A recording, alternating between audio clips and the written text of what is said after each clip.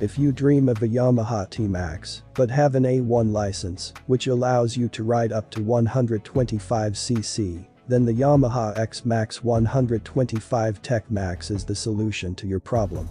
The Yamaha Xmax 125 Tech Max is the rich version of the Xmax 125, and in addition to the glove box trim, it features a leather-covered saddle with red stitching, folding aluminum passenger footpegs, chrome instrument rings, tinted LED taillight, and machined handlebar counterweights from aluminum.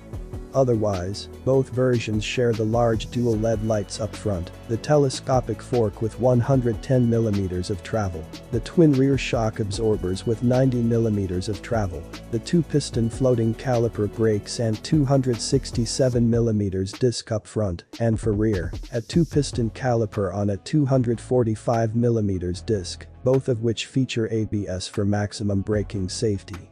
The wheel choice on mini GT scooters is usually 15 inches at the front, and the Xmax 125 follows the norm, with a 1-inch smaller wheel at the rear. The engine of the Yamaha Xmax 125 is single-cylinder, liquid-cooled, with a radiator in a prominent position on the right side of the engine, which allows for less piping and a better warm-up process.